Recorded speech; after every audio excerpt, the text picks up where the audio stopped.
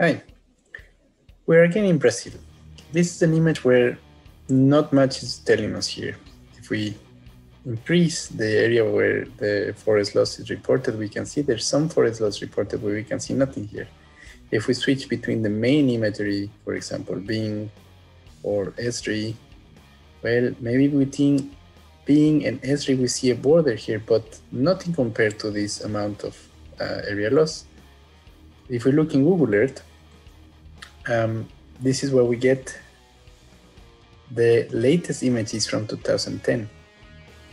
There's a little trick in Google Earth you can do. If you zoom out just enough, you will trigger the Landsat imagery service. You can see it here.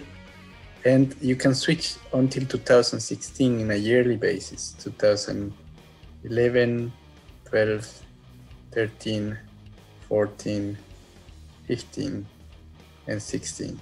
Something starts to happen again in 16, but you can see the changes happening here, but nothing in the amount that is shown on the other image on here. So what can we do? Well, there's one more source of imagery that we have available, is the Sentinel imagery. Sentinel here will show you the latest possible available imagery that there is. That might be a 2020 image. Here is what you get. You have this cut in the forest.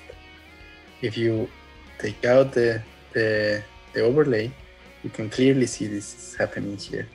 And in fact, if you click here on the time series, you can click and you will see what is happening over time. So it was here in 2017, 18, 19, and here it happens.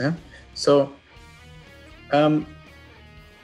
one way to look at this is through this imagery, but we're not exactly sure what happened here. So I would switch back to Google and I would look for details close by to understand what is happening. And this is what I can see close by. Especially these are pens, animal pens.